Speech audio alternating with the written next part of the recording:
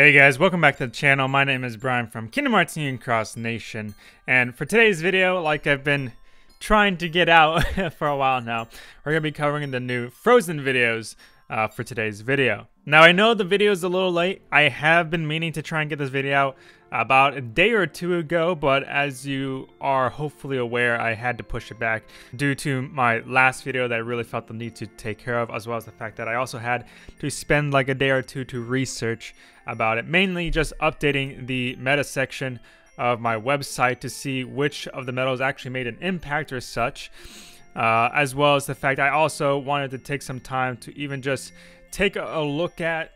kind of like the beginner side of stuff, and various other types of players, of course. I know that I may or may not already kind of be known within at least my followers that I am a VIP player, but that doesn't change the fact that I have been a free-to-play player before as well, so I'm well aware of the strategies that are involved, or the thought process, as well as, like, you know, I am friends with people like Damien and such, so it's like, it's not like I'm not aware of the free-to-play type of side of things, as well as the fact that I should probably also add, I've mentioned a couple times already in my past couple videos, but I have been waning off the VIP quite a bit recently these last few months, to the point where I'm more of a cheap-to-play player at this point anyways. So even though I do get VIP, it's more on occasion type of thing now than it is every single week like I used to. And if anything, if Square Enix continues to go down the road that they currently are in terms of like the VIP banners and stuff like that, I'm more than likely going to just be a pure free-to-play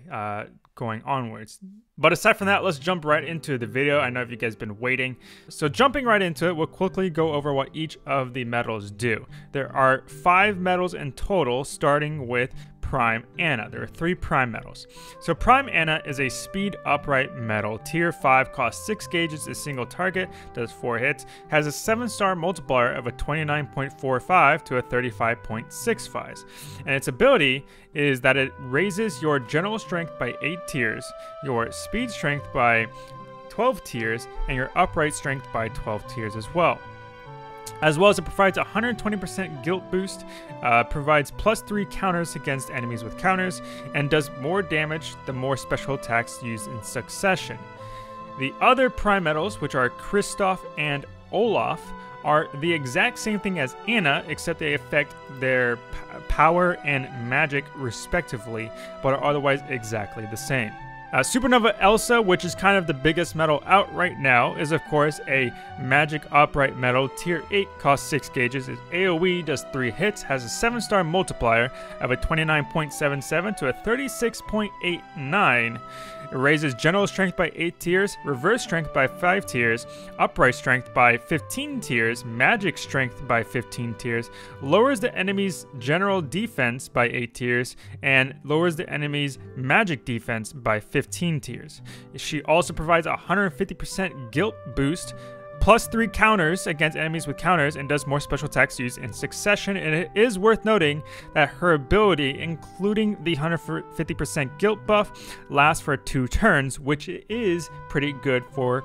modes like PvP. She is the second medal in the game with a SuperNova ability that actually has something besides just damage, and her SuperNova ability is an AoE SuperNova as well. For 2 turns, it will provide a 180% guilt buff instead of the usual 150 that she provides normally, and does not affect enemy counters. Last but not least, we have the Anna and Elsa medal, which is a speed upright medal. Tier 8, costs 8 gauges, is AoE, does 3 hits, and has a 35.147-star multiplier. And her ability is that she provides a +15 general strength buff, +15 upright strength buff, and a +15 speed strength buff. Now overall, before I started jumping into kind of the nitty-gritty type stuff for all the different types of players and my advice and stuff, it is worth noting that every single one of these Frozen medals are really good buffer medals at the very least, which of course is going to be fantastic for any beginner players who are just looking to jump into the game and really need something to help them get started. In which case, it doesn't matter what type of medals you have unless you get lucky and get like a Kari EX Plus, which we will try and not talk about as much except for the meta part of the video where I talk about meta steps and stuff. we're gonna try not to talk about it as much, just because it's kind of obvious that if you have Kingdom Hearts 3 Kairi, you don't really need like the prime frozen medals, for example. But anyways, all of the frozen medals are great buffer medals. So first up, let's go ahead and talk about the prime medals for the frozen event, which are going to be Prime Olaf, Prime Anna, and Prime Kristoff.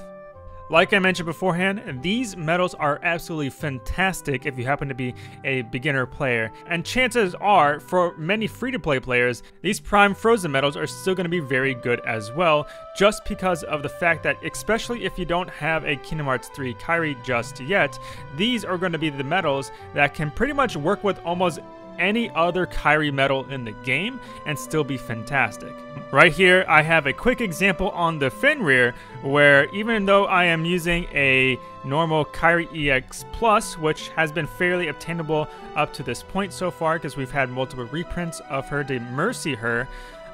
even with just a Kairi EX Plus, the Kristoff medal right here pretty much maxes out all of the rest of the buffs needed for this Keyblade. Because of the fact that Kairi EX Plus, along with like, say, the newest foretellers or even the newest stained glass medals, have overwrite, they can't go beyond 7 tiers of buffs or debuffs, which helps make the new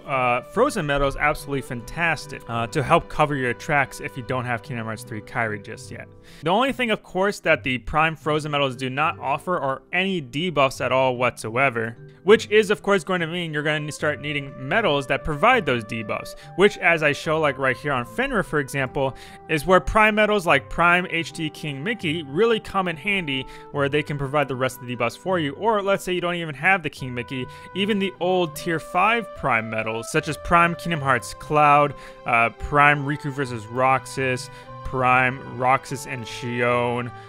these type of medals, even like Illustrated Roxas, these tier 5 Prime medals, these are going to be the perfect candidates to go alongside with your new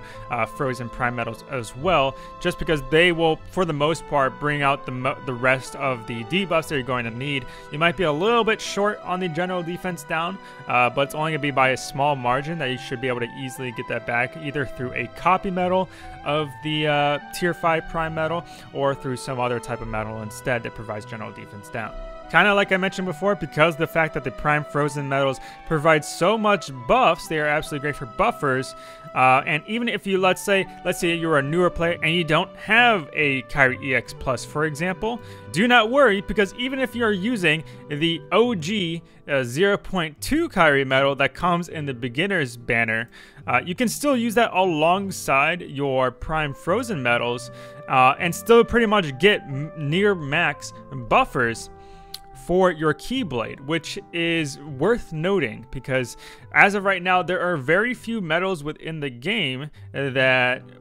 don't have overwrite and actually increase your general buffs, strength buffs overall on a large scale. As of right now, those medals would be the old stained glass medals that we received last year, the Scrooge McDuck medal that we received during the DuckTales collaboration event, of course the Kairi EX and Xion EX medals, as well as a few of the old VIP medals. Now, chances are you may have noticed that a lot of these medals that I just listed are no longer obtainable, such as the old VIP medals and Scrooge McDuck. Now, it is possible for the old stained glass medals to make a return, but because of the fact that we haven't even seen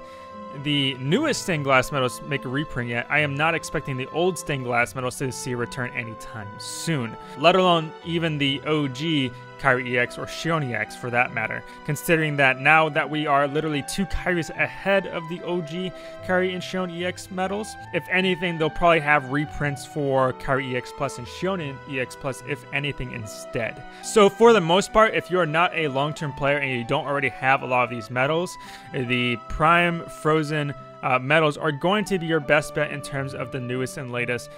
really good buffer medals, strength buffer medals that you can use for your setups. And again, this is assuming that you don't have the Kingdom Hearts 3 Kairi medal as of just yet. Now, one thing that I do want to point out real quick in terms of every single one of the Frozen medals that is out right now, and I want to quickly thank Ritzbreaker for bringing this up in the comment section, because I will admit I did kind of miss this in my initial research until you brought it up, which is the fact that because of the fact that every single one of the frozen metals has a really high gauge cost associated with it, they are going to require cost reduction skills for every single one of them. However, what I have to say about that as well is the fact that I don't really see that as too much a problem though, just because of the fact that most banners nowadays, most good banners anyways, for that matter, will generally provide a good amount of the like attack boost 5 max and gauge 1 skills alongside the random 7-star medals anyways, that even if you need to, you could always just cannibalize one of those medals onto the new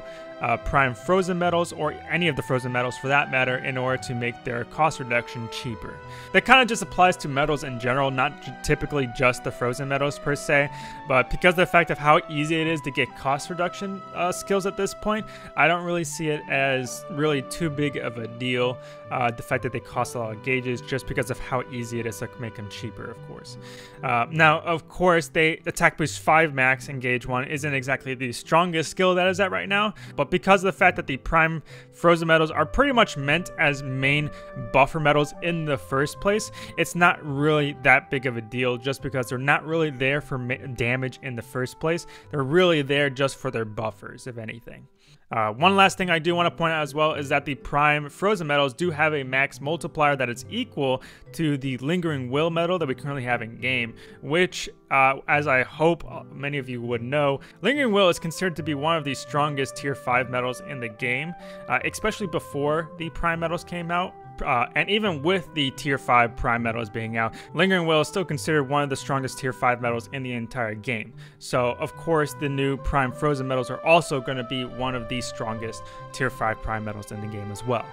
Now for a lot of players, these prime metals are going to be considered as an easy pass, but remember that is only the case if you happen to have the newest Kingdom Hearts 3 Kairi medal, or you don't already have a bunch of those other major strength buffer metals that I had listed beforehand. Now in terms of the other 2 frozen metals, which are going to be and Elsa as well as SuperNova Elsa, these 2 metals, before I talk about their abilities, are currently the strongest AoE damage metals in the entire game, even beating out the newest foretellers that we currently have. If you recall, the newest foretellers did have the highest AoE multipliers in the entire game, making them the strongest AoE metals. But now, because of the fact that we have Anna and Elsa, as well as SuperNova Elsa, currently out in the game, they currently are taking the top spots of the strongest AoE damage metals in the game. Not only because of the fact that the old foreteller metals got nerfed because of the plus 15 buff cap, and they have to be used for slot 1 now, and can't really be used for damage as much as they are kind of meant to be.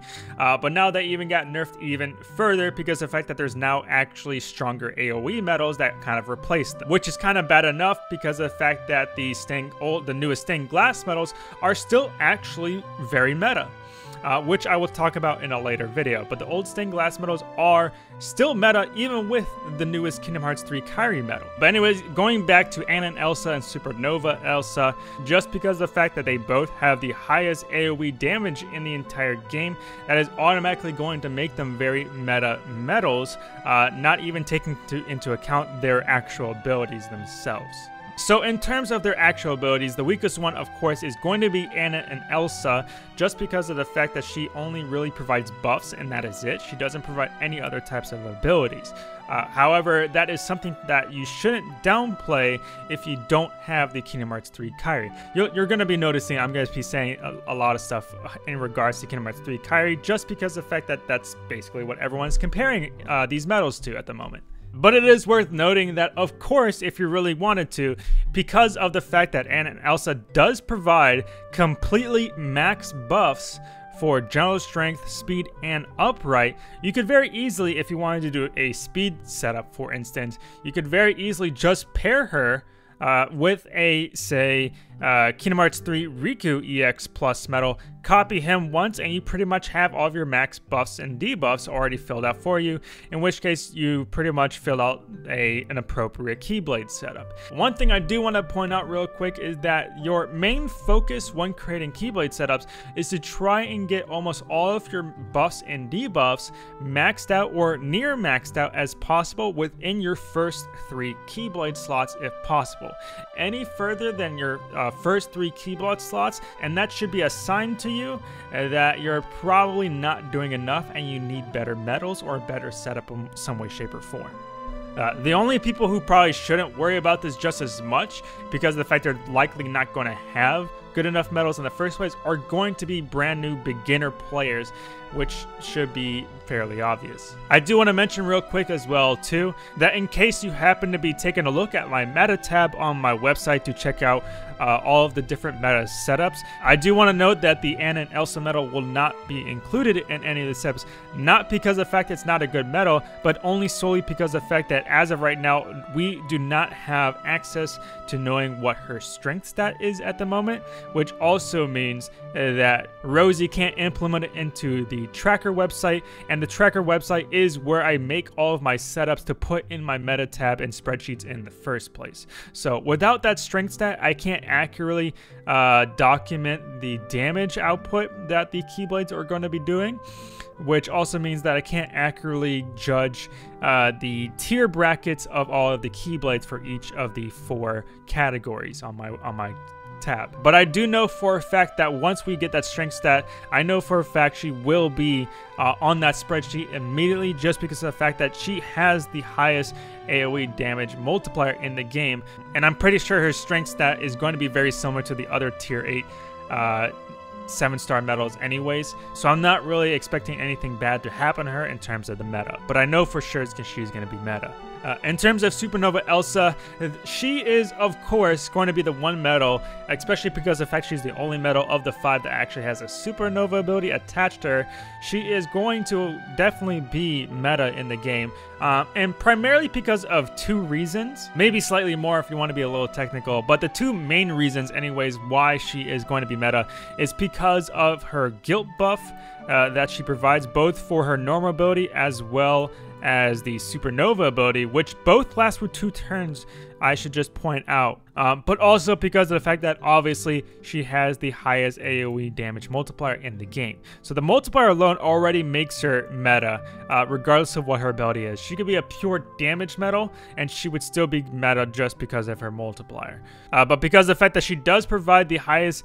guilt buff in the game as well, matching Kingdom Hearts 3 Kairi, which of course doesn't really make much of a difference if you have Kingdom Hearts 3 Kairi, but that will make her meta. But the real kicker is the SuperNova buff, because of the fact that the 180%, which is currently the highest outside of the normal ability,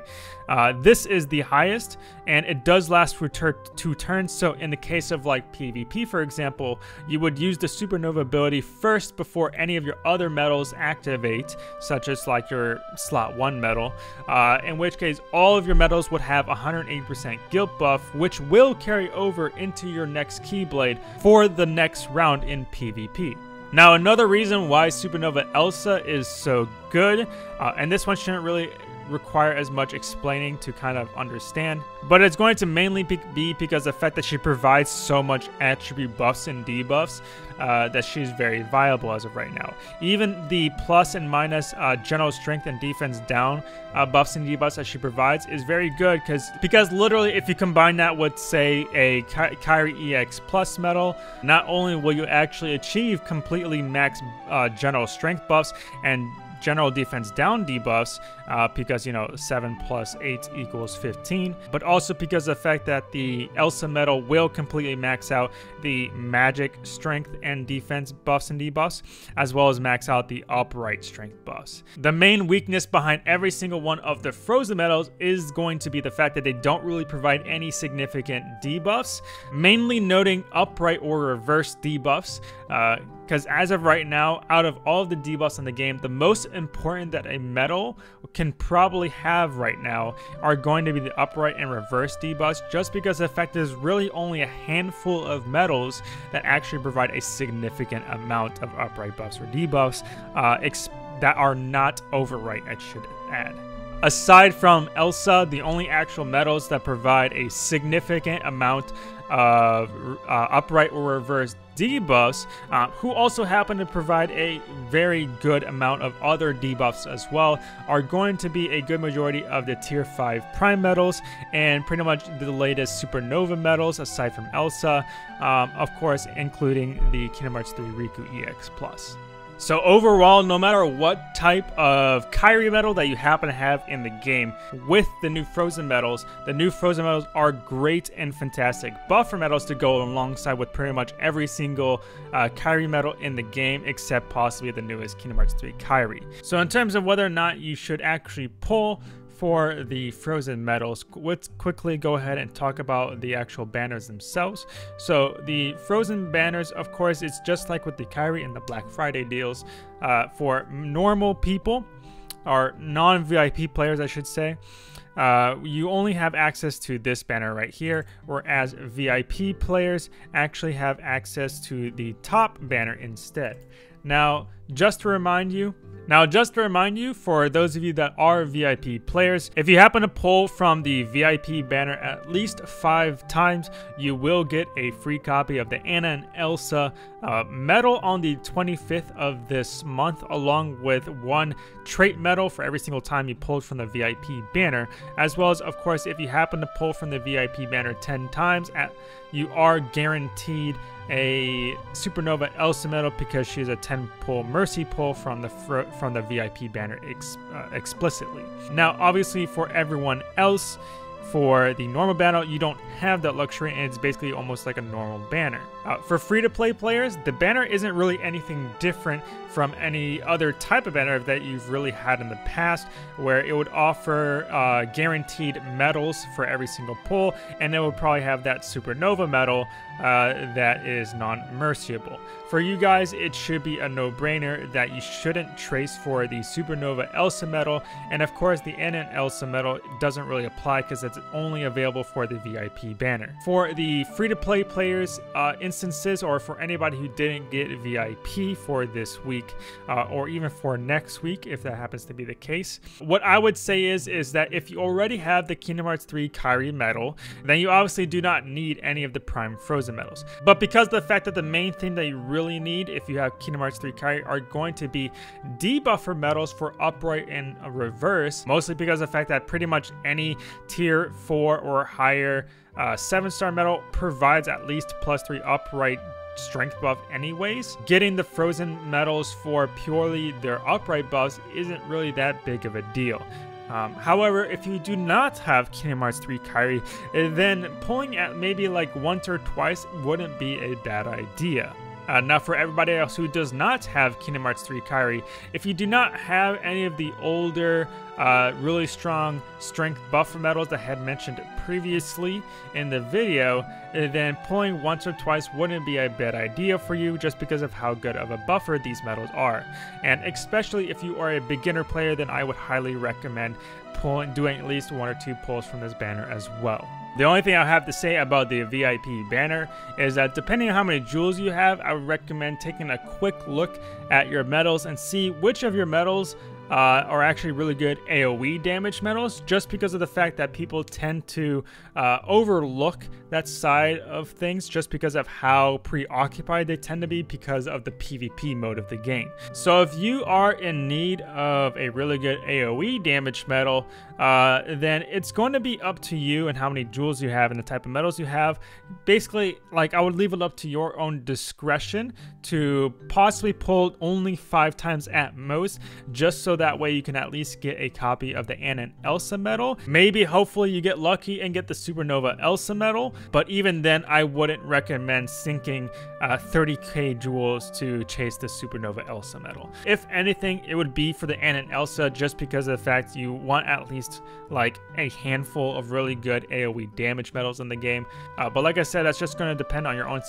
individual situation, how many jewels you have, the type of medals you have, all that good stuff. So overall, despite how meta the SuperNova Elsa medal is, just because of the fact of how much jewels you actually have to sink in to get her, I don't really think it's worth that amount of jewels to trying to obtain her, both as a VIP player or as a non-VIP player. The only actual medal that might be worth getting for is only for the VIP players, and that would be the Anna and Elsa medal, just because of how good of a damage medal it is, and even though it does provide some pretty good buffers as well, just in case. But for anybody else, if you are a beginner player or do not already have a Kingdom Hearts 3 Kyrie medal, then pulling at least a couple times on these banners just to get a couple copies of these really good buffer medals wouldn't be a bad idea. But aside from that, if you enjoyed the episode, please leave a like, subscribe, and hit that bell button. It is the best way to know when I upload more videos such as this one. My name is Brian from Kingdom Hearts Cross Nation, and I will see you guys in the next episode.